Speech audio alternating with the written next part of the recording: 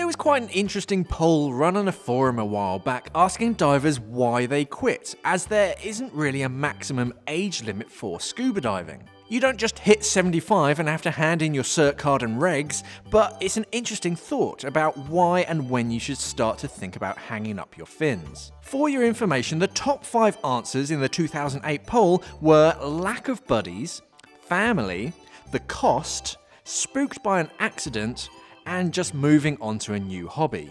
Which obviously we can't condone. Scuba diving is the best and always will be. So it's time to take a long, hard look at yourself and decide when to pass the dive torch to the next generation. In our latest video, it's time to give up scuba diving when your twin hose regulator packs in. I love vintage stuff, and I find it kind of sad that there's only one big dive brand out there, at least I can find, that still manufactures twin hose open circuit regulators. But I love the novelty of it, and the MacGyver way that scuba gear was made back in the late 1900s, when you could just make your own regulators out of bits and bobs as long as you knew what you were doing.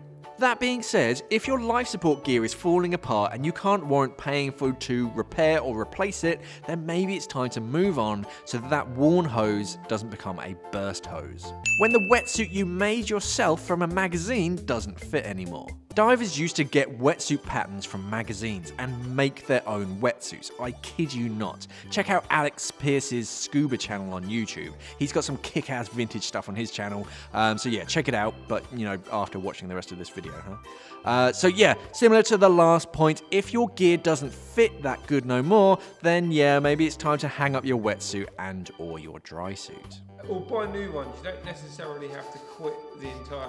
This doesn't fit me anymore! I quit! My extra small wetsuit no longer fits me. Bought this when I was 16. On a more serious note, when it doesn't agree with you anymore. If you're not feeling the joy or the love from scuba diving no more, then it's probably time to move on. Much like old relationships, if you're not feeling it, it's best for both you and scuba diving to go your separate ways, and that way you'll both be happy. Again, stop looking at me. It's time. No. No! If you find yourself not enjoying diving anymore and don't fancy switching it up to tech or another kind of diving, then yeah, it's time to have that conversation. When you don't feel physically or mentally able. It's super important for both you and those around you that you are on top of your physical and mental health. And if you can't cope with either of the stresses, then it's time to get out of the water. If you have an injury, whether it's chronic or acute, then you may need to change the way you dive or get some specialist help. Mentally, if you worry about anything too much or can't cope with the mental stresses of diving, then save yourself and others any potential problems and just move on. When your doctor or dive professional says no. Dive doctors, dive guides, boat skippers, we all want the best for you, and if any of them recommend that you actually stop diving or don't go on this dive, then there's probably a good reason.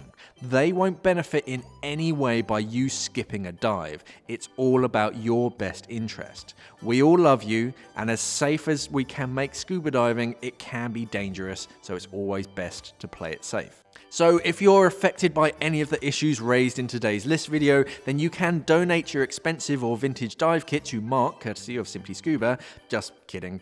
Hashtag not kidding. If you're actually worried about your health and diving, then visit rnli.org/divesafe or your local dive doc and get yourself checked out. So stay safe out there, dive as much as you can until you can't.